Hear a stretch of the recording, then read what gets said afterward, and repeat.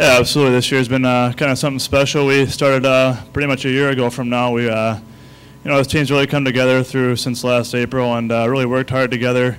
Through the whole summer program, we have weightlifting training and everything like that. So this team just seems to come together on the ice and just motivates guys harder than I've ever seen guys push each other. And everyone's just kind of great in the locker room too. Everyone gets along. There's no cliques or anything like that. And just a great team to come to the rink every day and have fun with.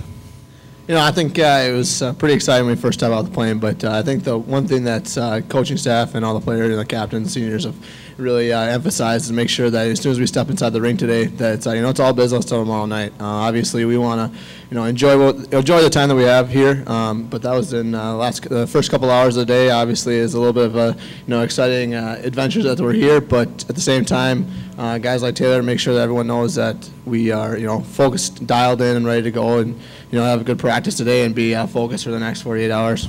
Well, I don't know if there's as much rivalry as respect.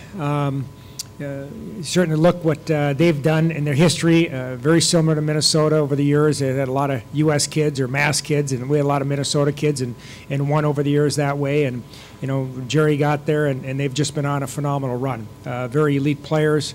They play a style where they want to, recruit talented players and let them get it up and down the rink and let them play. And I think we try to do the same thing, is that, we try to recruit skilled players and allow those skilled players to make plays and play, pressure hockey. And that's why tomorrow, should be highly entertaining. We don't play each other, for years. I mean, you read about the names, but until the puck drops, you really don't have a great feel of what the opposition is like until our game really begins. I mean, you can watch tape, but then you start to identify and see how matchups go during the course of the game.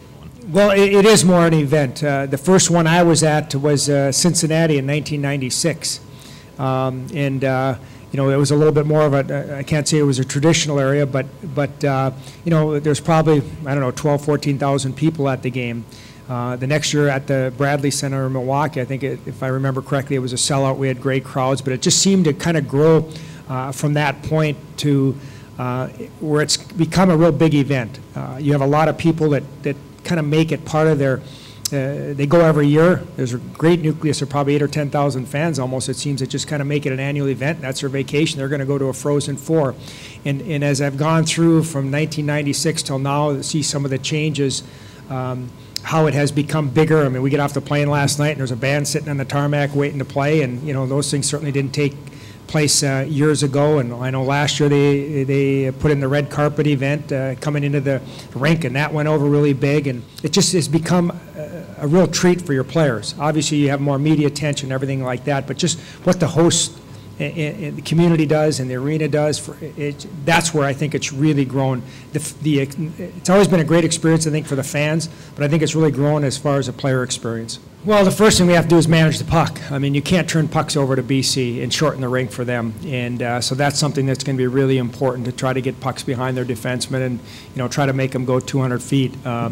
We're going to have to pick our spots, obviously, from an offensive standpoint, but at the same time, I don't think we can just sit back and let them have the puck all night long because they're too talented. So, we have an opportunity. We got to get on them, try to establish some offensive zone time, and, don't be over-selective. I think sometimes you try to get too cute, maybe when the goaltender's hot or a team's playing, and think you have to have the perfect shot. You don't. Let's get pucks to the net. Let's see if one can go off a shin pad, one can go off a skate, or try to get to some rebounds. So those are some of the things that we're going to have to do.